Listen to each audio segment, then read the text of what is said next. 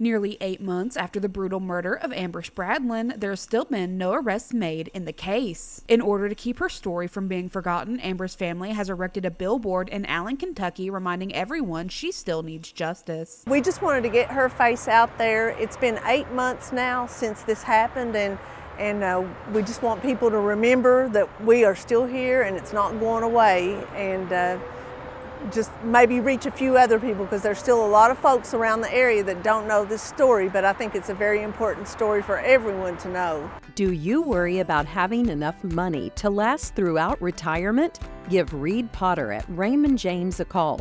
Reed has 26 years experience helping folks enjoy their best life in their retirement years. In a statement by Commonwealth Attorney Brent Turner, the Kentucky State Police Forensic Lab has made significant progress in examining numerous items of evidence in the case. We are hoping to receive more results in the coming weeks. As much as we would all like to see things done quickly, it is more important that they are done correctly and thoroughly. The grand jury will hear all of the evidence in the case once the investigation is complete, but the grand jury cannot be expected to make decisions on matters of such significance without all of the evidence and forensic results at their disposal. I'm thinking that some of the folks involved with the case think that it's going to go away, or that maybe that they're not going to have to answer for this.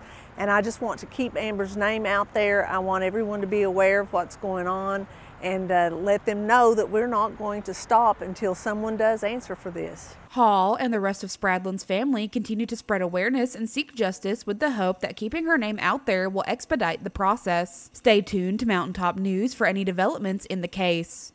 For Mountaintop News, I'm Kelsey Fidel.